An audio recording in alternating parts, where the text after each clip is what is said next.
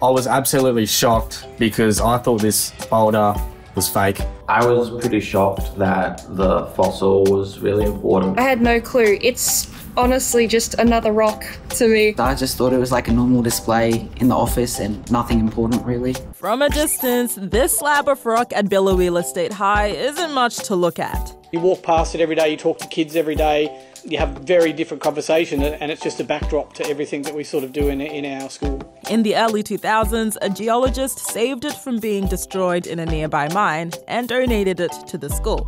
But that's not what makes this old rock interesting. If you look closely, there are dinosaur footprints on it. A lot of them. Hi, my name is Dr. Anthony Remilio. I'm a paleontologist from the University of Queensland. When he found out about it, Dr. Remilio drove 6 hours to get a look. This rock itself is around 200 million years old, so in the lower part of the Jurassic.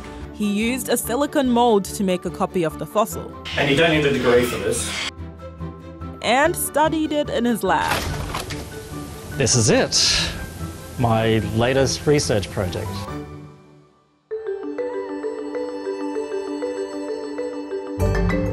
That's where he discovered the slab had 66 footprints on it. He says they came from an Anomopus scambus dinosaur. These were made by a bipedal, two-legged, small dinosaur known as an ornithischian. Dr. Remilio reckons these guys were moving at around 6 kilometers per hour and used the slab like a highway. Most of them are heading in this direction or that direction, which kind of indicates to us that they were either crossing a river this way and that way, or maybe going up and down a river. This discovery is a pretty big deal because it's rare to find dinosaur fossils from the early Jurassic period. And it's not only paleontologists who are excited about uncovering this part of our dino history. The school is working with Dr. Remilio to make a copy of the fossil, so they can share this find with even more people.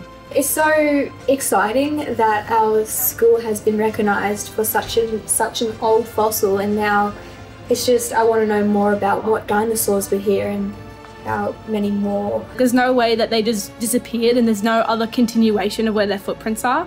So I think that if you were to dig deep enough or go looking hard enough, you'd definitely find some. We should all start a big search for more fossils because I'm just quite excited that this could bring the community together.